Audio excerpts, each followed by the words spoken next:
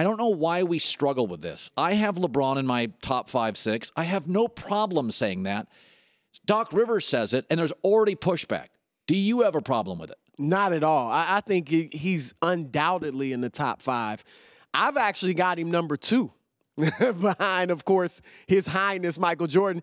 My top 5 is Wilt, number 5, Magic Johnson, number 4, Kareem, number 3, LeBron, number 2, and Jordan, number 1. I mean, look at what LeBron, first of all, last year, he became the only player ever in finals history to lead both teams in points, rebounds, assists, blocks, and steals. That's unbelievable. That's ridiculous. That is unbelievable, that stat alone. That is ridiculous. He is, right now, he's the only player. He's 50 points shy of tying Hakeem Olajuwon for 10th in scoring. So he'll do that in 2 or 3 games.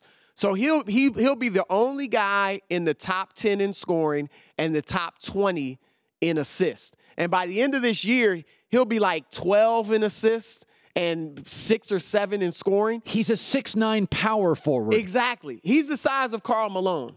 Imagine Karl Malone, literally, like, you know, they're the same size.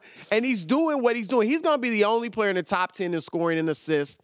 Obviously, the only player to come back from 3-1 down in the finals against a 73-win team, the best regular season team in history. And this is the thing that I think, for me, puts LeBron at number 2.